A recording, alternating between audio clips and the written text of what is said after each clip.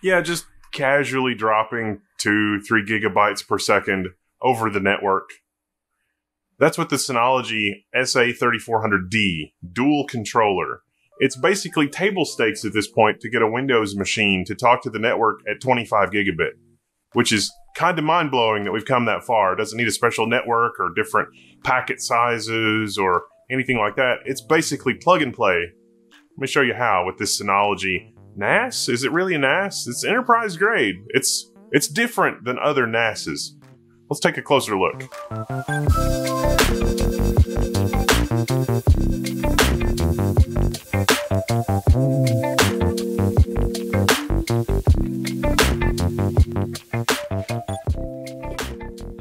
It's practically portable. SA3400D, D for dual controller. That's pretty obvious when you look at the back. There's 2 sets of ports for everything.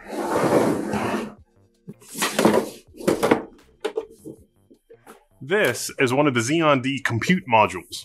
Basically a computer.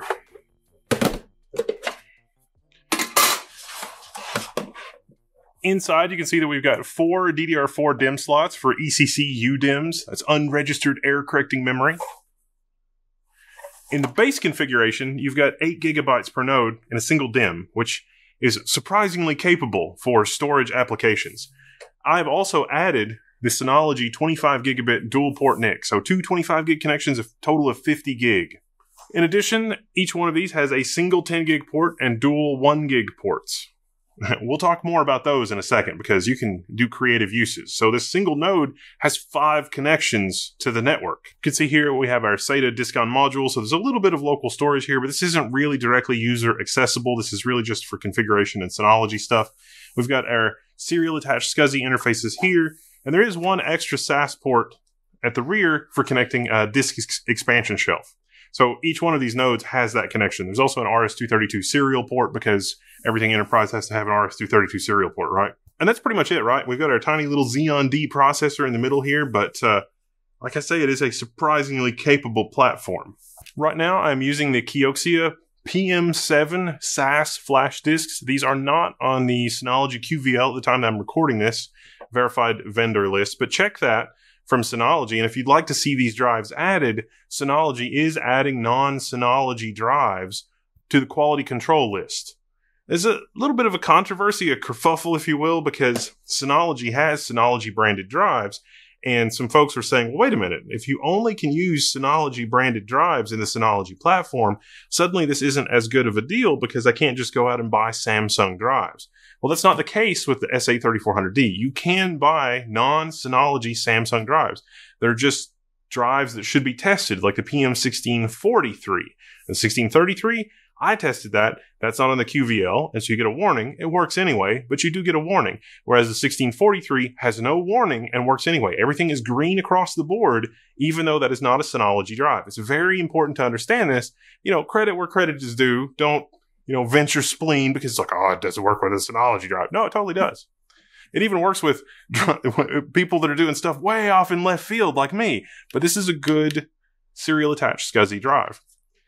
Incidentally, serial attached SCSI SAS is part of the magic of how Synology does this. You see, you've really only got 3 options for kinds of drives. You can do SATA, you can do serial attached SCSI, and you can do NVMe.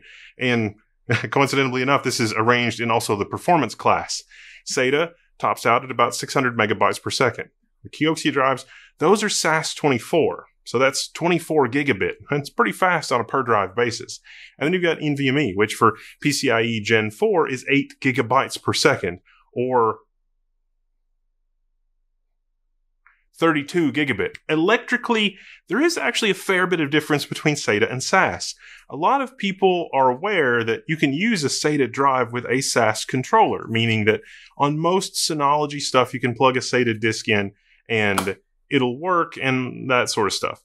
The difference is that serial attached SCSI as a connector and standard can have what's called dual porting, which means that there's 2 different connections on this connector that can go to 2 different controllers. You see where this is going?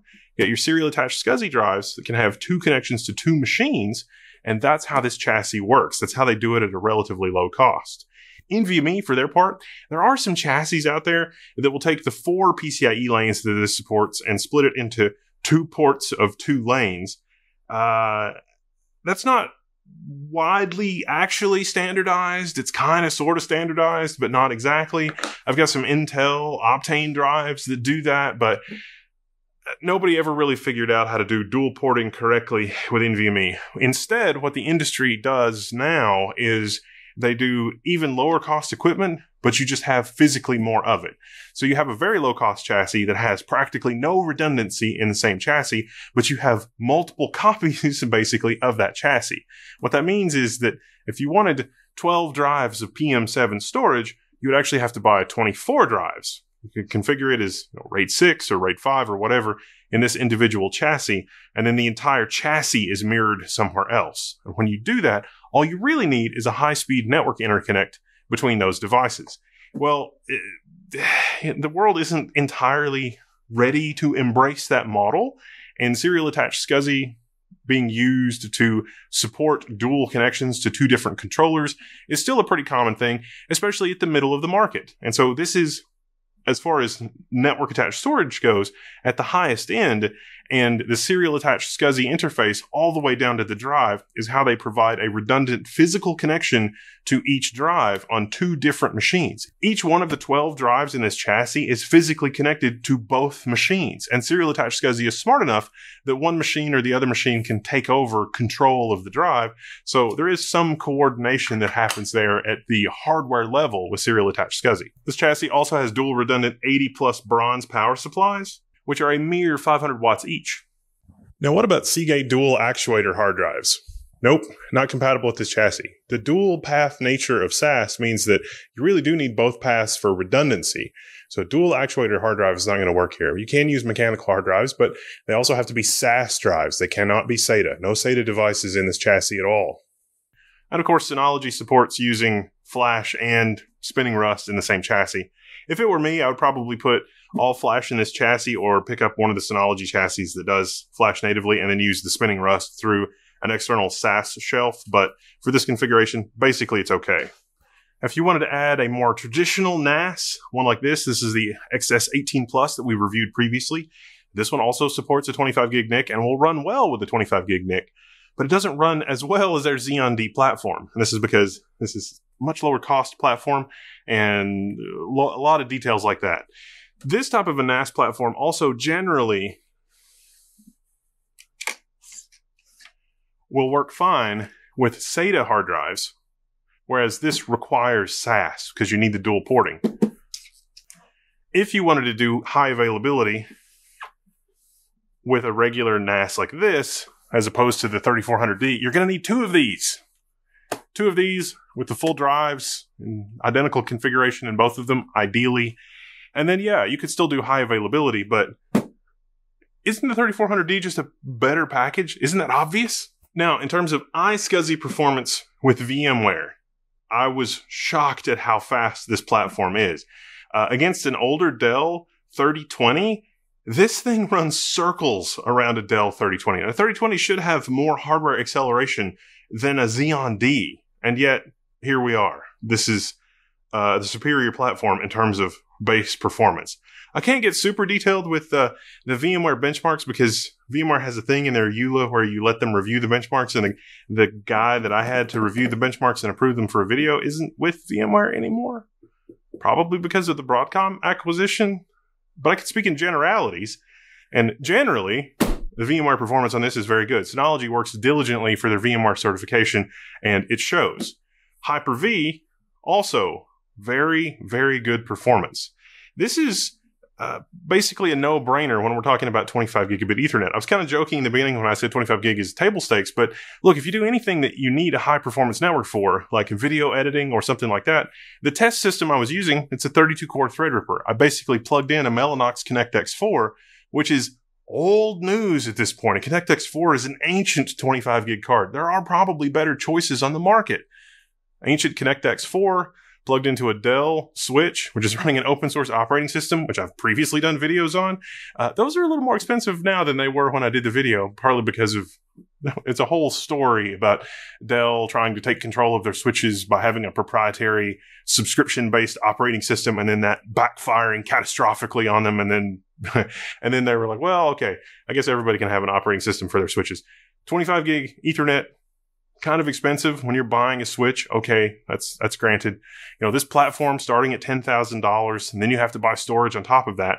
But if you have priced out a storage device to do live video editing with reasonable latency that can run at over 2 gigabytes per second with Windows as regular file share, not even iSCSI, this is a good deal, which is kind of impressive. Now, if you do choose to add more memory, it'll always use the more memory for cache as like a read cache. So that's nice. But it does also open up the other possibilities for virtualization and everything else, which we'll talk more about in a second. The last thing that I like about this hardware configuration is that it does recover from unusual happenings pretty regularly. Popping a power supply out, popping a drive out, popping an entire controller out. It fails over pretty well. The way that it shows up on your network is each one of these controllers has a dedicated specific IP address, but then there's a third IP address that is shared between the two of them. And so either one of these nodes can take over for that IP address, but if you need to for monitoring or logging or error reporting or whatever kind of telemetry system you have, you can always be guaranteed that you're connecting to controller A or controller B by specific IP address. But then the shared IP address can be whichever controller is able to service the request. That's how they deal with it on the network side. And that's true of all of the interfaces. So like if you did run a forbidden router style VM, those are fun, interesting videos. You should check those out. Then you can make the 1 gig ports dedicated for the LAN and WAN side of your, forbidden router. Or you can use your 25 gig interfaces for the LAN side and one or both of your 1 gig interfaces for, say, the WAN side, the internet side, and the DMZ. But you're going to have to connect both of them to a switch and then your modem to a switch as well. This isn't a problem if you have an enterprise grade connection, but if you have, like a cable modem or something like that in your small business, it can be a little tricky to set it up that way. You may have some hoops that you have to jump through in terms of MAC address setting and things like that. A little outside the scope of this video, but it is entirely possible to run pfSense or OpenSense in a VM on this hardware and have hardware failover, which is pretty awesome. It works a little differently than high availability works inside pfSense and OpenSense. There's some pros and cons with that approach, but again, for the scope of this video, if you really wonder about that or something you're seriously considering building on, come to the forum, show us pictures, tell us what your use case is, because this is what the Level 1 community is all about, and who knows, maybe it'll end up being the basis of a future video. I don't know. I was also pleasantly surprised by how competent the dual 25 gig platform is from Synology for their own NASes. It really wouldn't be a terrible idea to run Synology's 25 gig network cards in the client as well. There are Windows drivers. It's a pretty well supported chipset, the fast action chipset. And in this world of Broadcom uncertainty and an alarming number of threads on the Level 1 forums about Intel's 25 gig networking options, well, these seem to hold up pretty good in native Linux, in Synology, and on our Threadripper workstation. So, neat. Now, setting up a Windows share is pretty easy. There's File Manager, but there's also configuration options. Like you can set SMB multi-channel, which will allow you to have multiple connections from your client workstations to the server transparently in order to handle faster transfers. There's really no downside from turning it on. It's off by default because it's not really, I don't want to call it a new feature, but it's not as well tested as off. But SMB multi-channel is something we've covered in the past, and if you're curious about what exactly that is, some of our really ancient videos at this point go pretty in-depth into SMB multi-channel, but it's just a Windows file share thing. But beyond Windows file sharing, there's also iSCSI, and this is one of the easiest iSCSI setups that you can have on a Windows system. Now, if you just next through the wizard, it actually doesn't set up authentication when you configure iSCSI by default, but you can set that. And so the first machine that comes along will grab a hold of the disk. But even on our Windows 11 client here, it still has iSCSI built in.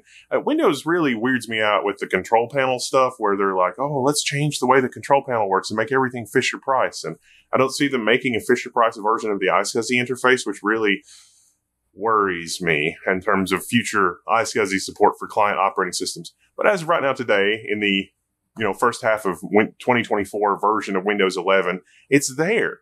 And if we run Crystal Disk Mark on it, we see that we actually have pretty reasonable performance. This performs like a first generation PCI Express 3 NVMe, albeit with a little bit worse latency. So like SATA-like latencies with NVMe levels of throughput, this isn't bad. And this iSCSI interface is also similar to what you would experience with VMware, which I've also been testing, and Hyper-V. Yup, testing that one too. I've had this thing for a while. If you're into NFS, the software supports NFS. You can configure that. Even AFP, the Apple File Protocol. Even Apple doesn't want to support you there. They really don't. You can also run a native FTP server or an rsync service. Definitely do not recommend that for the internet, but in a LAN context, okay, maybe it sort of kind of makes sense. Even though this is a high availability platform in and of itself, it also supports a Synology high availability, meaning that you can do another layer of replication. This box could replicate to an inexpensive box filled with mechanical hard drives. I mean, our SSD configuration here is super over the top nice, but if you just need an extra replica backup, heck, you could do that with 3 or 4 20 terabyte hard drives just to have another replica on another Synology NAS box. It doesn't have to be rack mount. It could be a much more inexpensive platform just to have another replica. You get that. But Synology's whole software ecosystem has a lot of stuff in it other than active backup for business and the client software that will help you back up your client workstations like Linux, Mac OS, and Windows. And you can see that here in the Package Center. I mean, you could deploy McAfee antivirus directly on your NAS. Don't do that. And a document viewer, you can run DHCP, you can run DNS, you can run Pi-hole, you can run Docker and Virtual Machine Manager and Apache. There's tons of contributed packages for this that are just a point-and-click install away. Now, on the base configuration that has 8 gigabytes of memory, really would not recommend that you go completely crazy, because the more memory that you use for those background services, the less you're going to have available for file services. But the good news is adding 32 or 64 gigabytes of memory per node, it's pretty straightforward. If you do elect to get more memory, I would recommend that you take one of the DIMMs out of one of the controllers and put it with the other controller so there's a matched pair there. And then you can get another 16 gigabytes of unregistered ECC memory, put that in the other node, and you get 2 nodes with 16 gigs, and that is more than enough to run Pi-hole or a forbidden router. We'll talk more about that. The other really popular software application for this is Surveillance Station. Think about what high availability gives you if you want a surveillance station that is always up. Whenever this thing has to be updated for software updates or new features in your surveillance software, no problem. You just hit a button to install the update, and all of the surveillance stuff moves over from the primary node to the backup node seamlessly and transparently. So as this thing is going through updates or anything like that, you're rotating which half of the machine you're actually running on, which connection to the disks you're actually running on. And in so doing, you're never down. So it's like, oh, it takes 10 minutes to install an update or 30 minutes to install an update. The cameras are recording continuously because you are updating the 2 different nodes at 2 different times, an hour or 2 apart or whatever that looks like. So high availability really gives you some interesting options. Synology's also begun to offer a lot of cloud-based services like C2 backup, and they'll also offer remote access to your Synology through their security infrastructure. If you prefer to use your own infrastructure, there's a lot of VPN self-hosting stuff that you can do. There's a VPN server that you can install on your Synology. You can also use it with third-party services like Tailscale.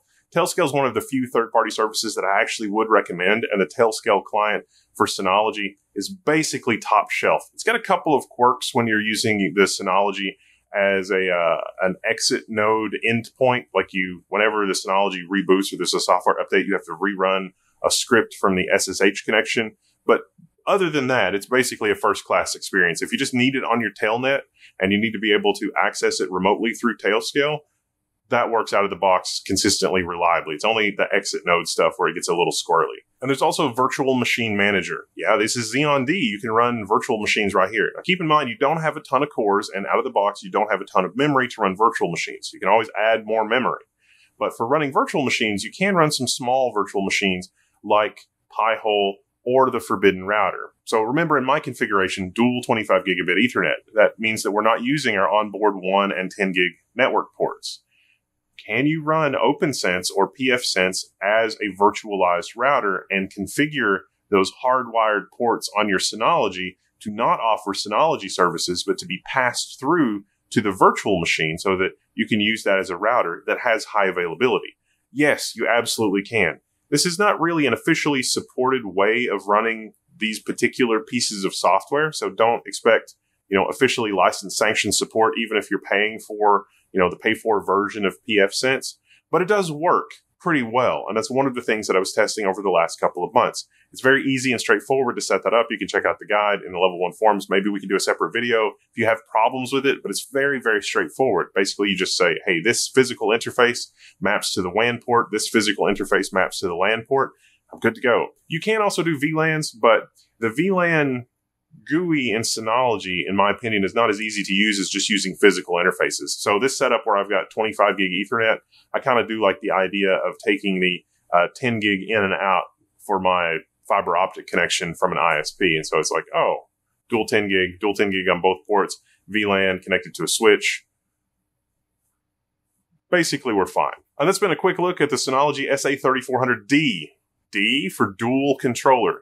And that's really what you're paying for. The MSRP list price of this thing, again, it's about $10,000 US before you add drives. But the fact that you've got dual connections to each one of those SAS drives means that you don't have to buy two sets of drives to have two cabinets replicating between one another.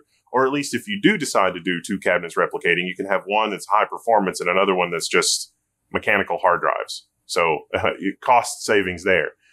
For my configuration, pure SSDs, the Synology recommended list includes Synology drives, but there are also non-Synology drives like Seagate 1643 will work without any complaints from the Synology interface. I also tested the older 1633s. They work fine, but Synology software complains that they have not been tested, as well as our modern Kioxia SAS drives. And these Kioxia SAS drives are great if you have older hardware or you just want to drop into an existing SAS infrastructure. These are brand new SAS drives, great performance. This is a great option. SAS, cleverly used here, means that you've got high availability without breaking the bank in terms of like, I have to buy two redundant sets of drives, because that's kind of how we're doing things in the enterprise. This is a good option if you need the high availability. And for things that have this level of high availability, the price is actually pretty reasonable. So I get why Synology has this product. I'm with us at Level 1. I'm signing out. You can find me in the Level 1 forums.